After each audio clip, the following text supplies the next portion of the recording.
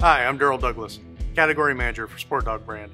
Today I'm going to show you how to charge your TEK 2.0 system. To charge the handheld device, lift the rubber cover protecting the charging jack.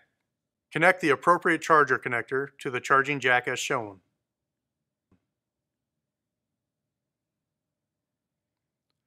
Plug the charger into a standard 120 240 volt AC wall outlet.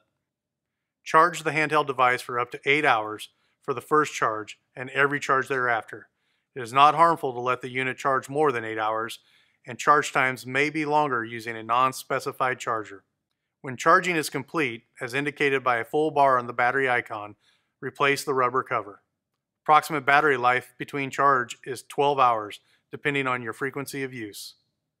To charge the GPS collar, or GPS collar with e-collar module, attach the supply charge cradle so that the Sport Dog brand logo on the charge cradle covers the Sport Dog brand logo on the GPS collar.